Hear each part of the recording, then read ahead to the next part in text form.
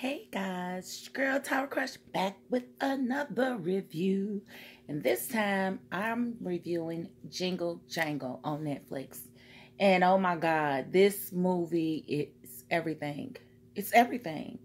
The hair, the costumes, the writing, everything was beautiful. This is a family movie. Of course, it's a Christmas movie. My TV mom is in it. Claire Huxtable. I'm sorry, Felicia Rashad. She is the grandmother in it, and she is the one narrating the film. And I will say that it does have more musical numbers than I appreciate, because, you know, I'm not a musical type of person, but this movie was very, very good. It had a very good moral to the story. And it's basically something that I usually say to people all the time. If you don't believe it, you can't achieve it. That goes with anything in life. If you don't believe there is a man that doesn't cheat, you will never choose that man that doesn't cheat.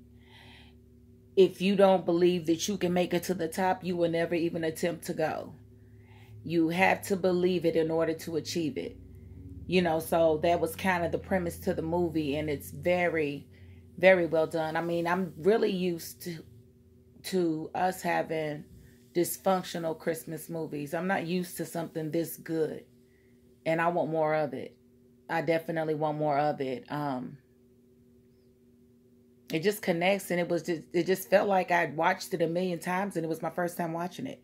So that's how you really know you got something good. So I am recommending this for the entire family.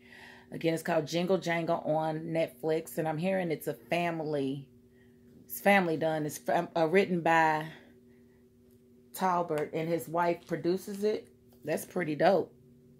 That's pretty dope. Keep it all in the family. But yes, Jingle Jangle on Netflix. I recommend it. I'm going to probably watch it 2 or 3 more times before Christmas gets here, because it is really that good. And y'all going to learn. I ain't going to lie to you. And that's my $5.02. Thank you for watching. Peace.